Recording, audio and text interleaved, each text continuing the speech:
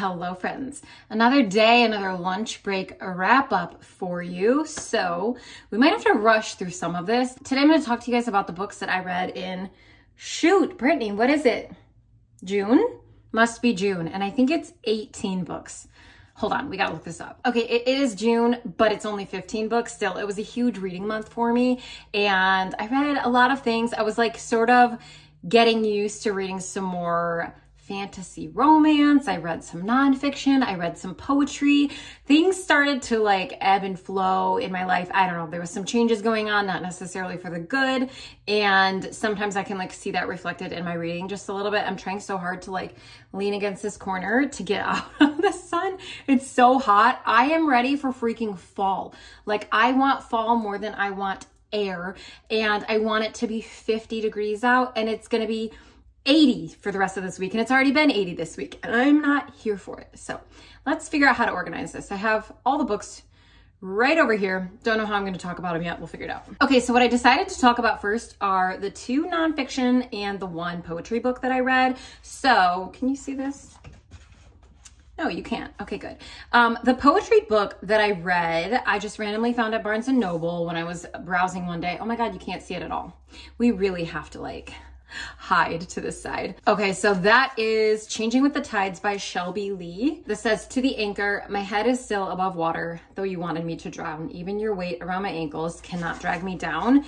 This is written in kind of sections where, well, the first part is the anchor and part 2 is the sail. And it says it touches on topics like anxiety, insecurity, and unhealthy relationships. And I really like this. There was definitely some that stood out to me as far as like the sinking goes, but then also like the rising above and how you can evolve and move out of those dark places. So I did enjoy this poetry collection. Okay, in the month of June, I finally finished this book that I have been working on reading for forever. And that is, nope, you can't see it again, Mindfulness, an 8-week plan for finding peace in a frantic world by Mark Williams and Danny Penman, forward by John Kabat-Zinn. And this book is a workbook. So you're working at it section at a time. There's a lot of pages that I turned down for things that I want to remember, keep with me, and continue to work on, because if it's out of sight, out of mind, and it's definitely something that I want to remain useful. I didn't always do all of the meditations during this just because that's something that I gotta like fan myself. It's so freaking hot. I'm breaking a sweat. I have like a fine top on, and then I have scrubs on the bottom half. So I'm like, okay. So anyways, I do find this to be a great introduction to mindfulness. And if it's something that you're interested in, I would say definitely check it out. I found that there's a lot of applicable things for most people throughout this, and I definitely took a lot away from it. Okay, and then probably my favorite nonfiction thing that I read for the month is This Is How You Heal by Brianna Wiest. And Brianna Wiest is a very beloved author in my yoga studio, so they read passages from her work all the time. And I had already read from her before, so was already a fan, but that kind of spurred me on to pick up this one, which I hadn't read before. And so it also is like, I don't know if I said this part before, but like when you're ready, this is how you heal. And so it's definitely not trying to like push people to heal before it is their time. And even on the back, like it says, healing is not a one-time event. And I think that this is just, it has so much great advice for finding yourself, coming into yourself, being who you're meant to be. And the thing I love about her books and the way that she discusses everything is her books are not meant to like make you be better and more and push yourself to always be the best and to use your full potential. Her books are also very quiet and grounding, and you are okay as you are, just existing and being. And I think that's something that's really cool. Okay, let's talk about a little bit of fantasy romance that I read. I have 2 books. I swear to God, Jennifer Armentrout, why are all of your titles so similar and your books so similar? I can't even keep the series straight. But this is weird because we're going out of order. So what I should have done coming back to YouTube is put these in order of, okay, here's the first month that I missed, and then go chronologically to where we're catching up, because you're going to see series and then you're going to see the earlier books in the series in like my May wrap up. Anyways, it's not too important, but what number book is this? Okay, so from her Flesh and Fire series, I read A Light in the Flame in the month of June, and this is book 2 in that series. It's very similar to her, oh my gosh, what is the other Blood? It's very similar to her Blood and Ash series, but the main character is different. So this main character is a lot more fiery and fierce and a go-getter and brave, but I love the tropes in this. I love the dynamic between our two love interests and their chemistry and interactions and everything. So I really, really like this spin-off series. So I read the second book in June, and I'm not gonna get into like what this is about. It is a prequel to the other series, so I will say that. And in June, I also read book 4. 1, 2, 3, 4. Book 4 in the Blood and Ash series, which is the War of Two Queens. And this series, like, I don't know, maybe I should, I'm not sure at this point in time, speaking to you in October, if I'm going to continue reading it, to be honest, because like book 5 is a retelling of book 1 from the other person's perspective, and I DNF'd it. I'm not here for that, but I think I might pick up book 6. I'm not really sure. I really have enjoyed this series, and it's like, these books are so long and not a lot happens for how long they are, but somehow listening to them via audio, I've still really enjoyed them. So do with that what you will. But I thought this was another good installment. I liked it. Okay, the next pile is all fantasy romance again, and we're gonna kind of lump them together because they're all by the same author. So I read 3 novels and 1 novella by this author in the month of June. Let's begin with The Serpent and the Wings of Night, this beloved booktube, TikTok, whatever you call it, favorite. Now, I need to set these down. I have to preface by saying the first series that I read by Carissa Broadbent was her other series. And I really enjoy the other series a lot more than this one. So I was mildly disappointed when reading this. I don't know what it was, but I didn't like the character dynamics as much. I didn't like our main character as much. So the other series is by far my favorite from her, and I hope she does more in that world. But this is like a vampire romance. There's a lot of like twists and turns and hidden secrets and like enemies to lovers. We're dealing with like tournament games of survival, and yeah, it's good. I enjoyed it. The romance scenes are good, but I gotta put it out there that I don't think it's nearly as good as her other series. In saying that, so I read The Serpent and the Wings of Night, and then I also read, The Ashes and the Star-Cursed King. Why have I never said that title out loud before, ever? So this one's quite a bit longer than the other one, and no regrets in reading both of them. I would definitely read pretty much everything she is gonna write in this world, because I believe this is gonna be 6 books and focusing on different people. So I read those 2. Glad I did, enjoyed my time reading them. Within that world, I also read 6 Scorched Roses, and this is a little novella about some of the side characters, and I was skeptical I was not going to read it, but then I just kind of wanted more from her and more from her world, and it packs a punch. Like, it is not long. It is just under 200 pages, and I think it does an amazing job. I love the formatting. I loved the backstory to these characters and what we learn about them. I think I liked reading it after the second book, even though a lot of people say you read book 1 and then this and then book 2. I like the order that I read it in, and I think it's a really good novella. And then the last thing I read in June by Carissa Broadbent is Slaying the Vampire Conqueror. And I'm not gonna lie, I really liked this one too. I didn't like it as much, I don't think, as the other series. I don't know, I really liked the format and the story and the characters. Like, it had good romance scenes, and so I just think that she's a really solid author that I would always pick up from in the future when I'm looking to read something fantasy romance. I think she does a solid job at world building, fantasy, character development, romance, and plot, which is a lot to bite off. And so for her to successfully do those things, I think is saying a lot. They're not all like stellar exceeding my expectations, but they're meeting my expectations, which I think says a lot. You just said that. So this is the 4 things I read by Carissa Broadbent. Okay, I did finish 2 fantasy series in the month of June, so I want to talk about those first. The one that I loved so much. Actually, both of these have something in common that I really loved because they're a bit of like sci-fi fantasy mixture, which is my favorite thing of all time. And so if you guys didn't remember, or maybe you didn't know because maybe I started reading it after I left BookTube, I don't remember at this point. Either way, my favorite trilogy that I've read in so long is, what is the name of the series? Burning Blade and Silver Eye by Django Wexler. And so the 3rd one is Emperor of Ruin.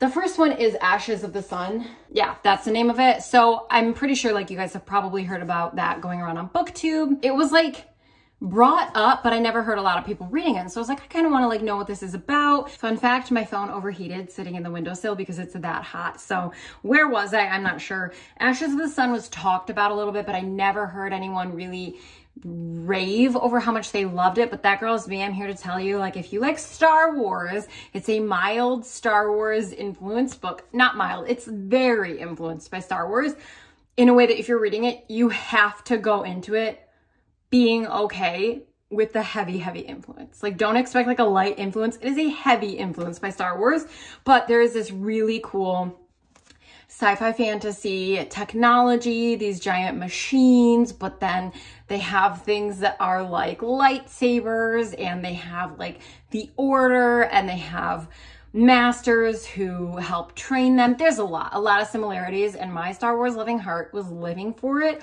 The characters are a bit cheesy. It feels very young adult. So also know going into it, feels very young adult. Any of the interactions between the male and female, you were gonna roll your eyes. You're gonna be like, what? But it gets better as you go. Book 3 didn't have it as much. So yeah, I adore all of this with my whole entire heart. And I think this series is just wonderful. So this was book 3 that I finished in June. And the other book that I finished in June as well, series that I finished, I read Locklands by Robert Jackson Bennett, book 3 in the Foundry Side trilogy. I don't even know what it's called, but that's what I'm calling it. And this also is a mixture of sci-fi and fantasy, which I absolutely adore. And so I was so pleasantly surprised by how much I remembered. I don't even think I read a recap of what happened in the first 2 books, but it didn't really matter because I still like came back to everything very quickly. I love these characters. I absolutely love the magic in this. I think that the most fun part, the thing that makes this series worth it for me, is the magic, the scribing, the world building, and the imagery that I get. I don't get a lot of imagery when I read, but this book makes me. And so I think that he knocked it out of the ballpark for book 3 to conclude this trilogy. Like I couldn't put it down. I was living for every page, and I cannot wait to read whatever he writes next. Okay, next I'm gonna throw in some random, like more literary fiction, one I really loved and one I didn't love so much. So one that I love the cover of, and I'm sad I didn't really love it, is Tomorrow and Tomorrow and Tomorrow by Gabrielle Zevin. And this I have heard nonstop praise from everyone who's ever freaking picked it up. And so I was like, surely I'm gonna love it. Like, it sounds interesting, and I really like the video game aspect that was brought into it. And there was a lot of really good things about this book, but at the same time, I did DNF it at one point and then decided to go ahead and finish it. I feel like this book wanted to just rip your heart out.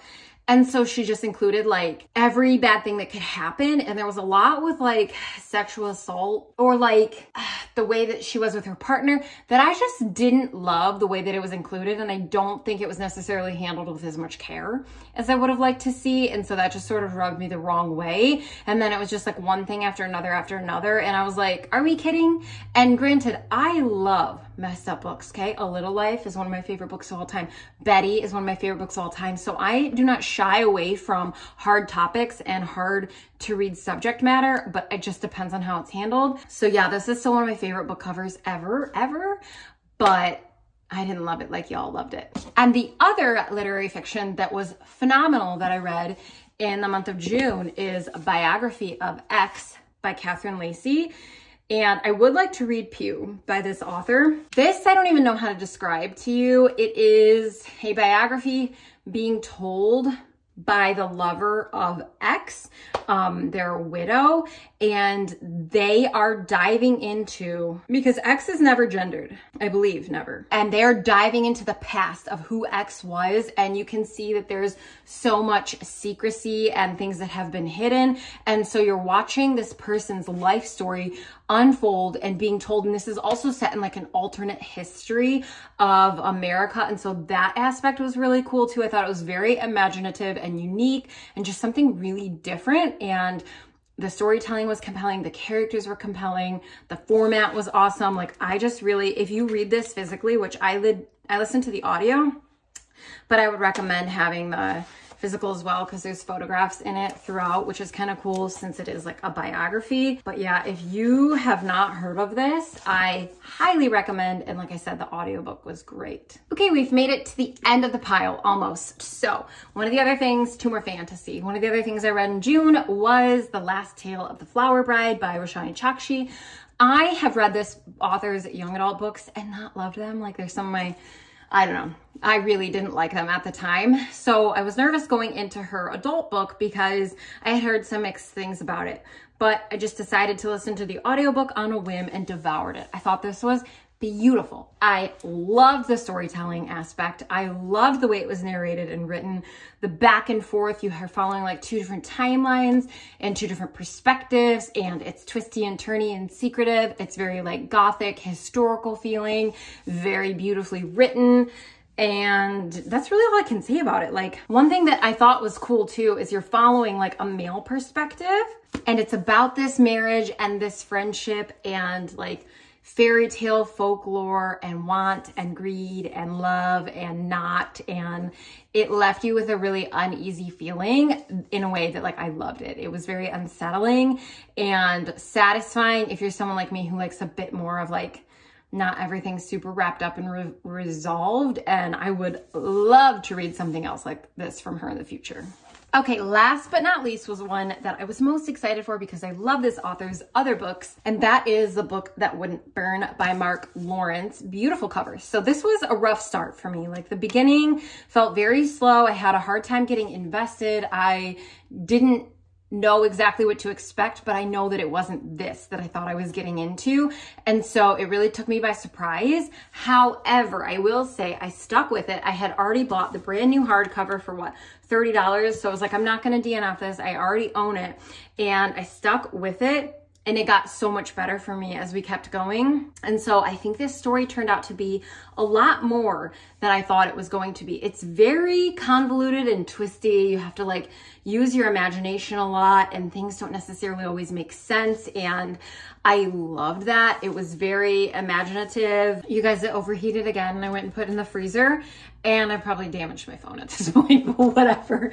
Anyways, so there was so much to this that I wasn't expecting. And so at first that made me a little hesitant, made me feel like this isn't the book I wanted. But once I accepted it for the book that it was, I thought it was wonderful. It really talked a lot about important themes and direct parallels to like racism and prejudice and classism and learning and knowledge, like a lot of things that are really important that I sort of didn't expect it to go that deep on. And so I really applaud it for that. And I got really attached to the characters. And so by the end of this, I was dying to pick up book 2. You're definitely going to want book 2 when you read this. I didn't even know it was going to be a series. I actually thought it was a standalone. So I think it's a series anyways. It leaves off where it should be a series. But yeah, that is the last book that I read in the month of June. And let me know if you guys have read any of these 15 books that I've talked about today. I would love to chat with you guys in the comments about them. And I will definitely be making a May wrap up at some point so you guys can get caught up on the books I've been reading. And actually before that, I'm gonna have to make a September wrap up because we are on October 3rd now at this point. So we're into a new month. And let me just give you a little spoiler. September was a huge freaking reading month for me. I read so much. So that's gonna be a really big wrap up to look forward to. Thank you guys for watching, and I'll see you next time.